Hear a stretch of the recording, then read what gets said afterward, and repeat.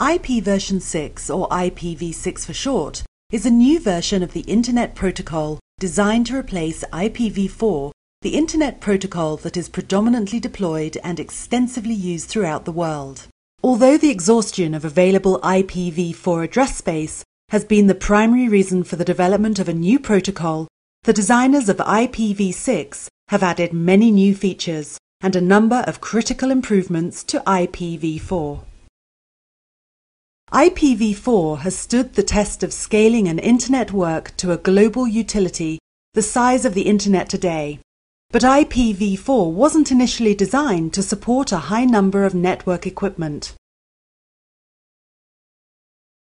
Because of the recent exponential growth of the internet, IPv4 is unable to satisfy the potential huge increase in the number of users or the geographical needs of the internet expansion.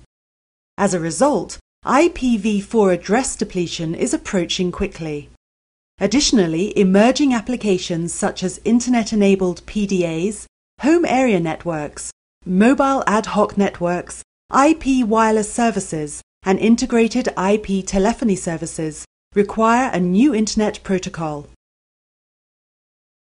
The lifetime of IPv4 has been extended using techniques such as address reuse, with Network Address Translation, or NAT for short, classless interdomain routing, or CIDR, and temporary address assignments such as the Dynamic Host Configuration Protocol, or DHCP.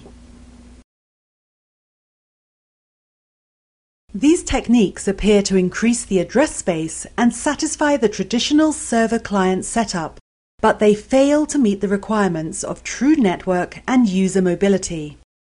Applications need an increasing amount of bandwidth, while address translation has a performance impact on the network equipment. Next, the need for always-on environments to be contactable prohibits these IP address conversion, pooling, and temporary allocation techniques. Furthermore, the plug-and-play feature required by consumer internet appliances further increases the protocol requirements. Millions of new technology devices such as wireless phones, PDAs, cars and home appliances will not be able to get global IPv4 addresses any longer. IPv4 will soon reach the stage where a choice has to be made between either new capabilities or a larger network, but not both.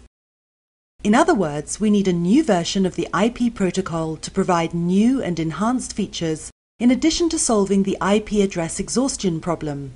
That new version of IP is IPv6. IPv6 is designed to meet the requirements of the potentially huge internet expansion. It will allow a return to a global environment where the addressing rules of the network are transparent to the applications again. Through auto-configuration and plug-and-play support, network devices will be able to connect to the network without manual configuration and without any bootstrap services such as DHCP servers. IPv6 succeeds in doing this by providing the following benefits to network and IT professionals. First, IPv6 has a larger address space for global reachability and scalability. This will result in an almost unlimited number of IP addresses and a hierarchical network architecture for routing efficiency. This eliminates the problems associated with NAT. The ability to provide global addresses for each network device enables end-to-end reachability, and network management will be simpler and easier. Second, a simplified header format for efficient packet handling. 6 of the 12 IPv4 header fields have been removed in IPv6. Some IPv4 fields have been carried over with modified names, and some new fields have been added to improve efficiency and introduce new features. Third, a hierarchical network architecture for routing efficiency that follows some of the IPv4 CIDR principles. Another important IPv6 benefit is the embedded security with mandatory IPsec implementation. While the use of IPsec is optional in IPv4, IPsec is mandatory in IPv6. IPsec is part of the IPv6 protocol suite. Therefore, network implementers could enable IPsec in every IPv6 node, potentially making the networks more secure. Additionally, IPv6 offers an increased number of multicast addresses. IPv6 will not use broadcasts, leading to a more performant network. Moreover, in IPv6, the ICMP protocol has been revised.